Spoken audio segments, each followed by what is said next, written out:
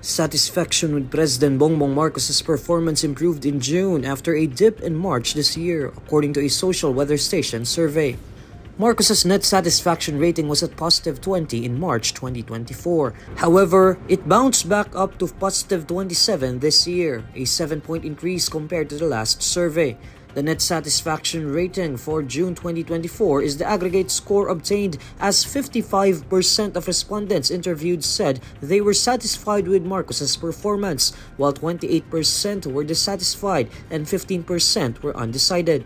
Still, Marcos's score for June 2024 is significantly lower compared to the positive 58 he got a year ago in June 2023, as well as the president's highest ever net satisfaction rating of positive 68 back in December 2022. Satisfaction among respondents was highest in Balance Luzon, with 60% saying they were okay with Marcos's performance, followed by 57% in Metro Manila, 55% in Visayas, and 46% in Mindanao. According to social weather stations, the survey was conducted by doing face-to-face interviews of 1,500 Filipino adults, subdivided into 600 from Balance Luzon and 300 each from Metro Manila, the Visayas, and Mindanao.